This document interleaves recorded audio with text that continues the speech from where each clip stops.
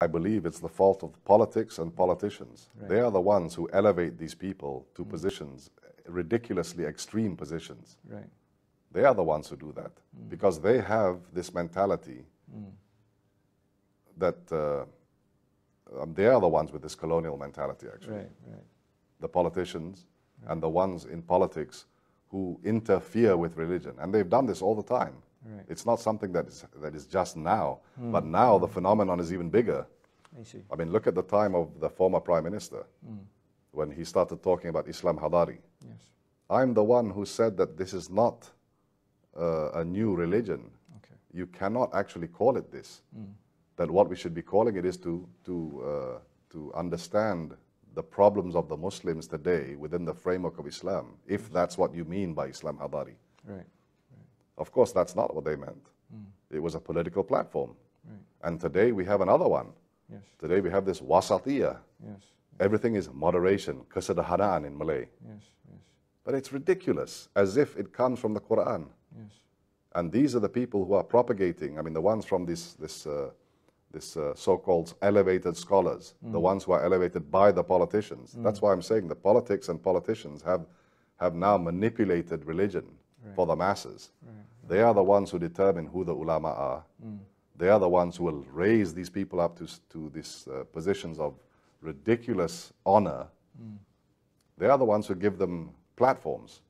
And therefore these people speak with impunity. Right. Again, it's the fault of the ulul amr. I mean, look, if you start talking about wasatiyah now, moderation, and then say, oh, as if it's from the tradition of Islam, it's as if it comes from the Quran, because they love to use this verse, ummatan wasatan, Yes. isn't it? And then you say, see, there it is. They don't realize that verse, the term wasat there, if you go and look at Tabari or Tirmidhi, I think, Okay. and the companions of the Prophet asked the Prophet, what does this mean, wasat? Yes. And he answered, adal. Where do you see the word moderation there?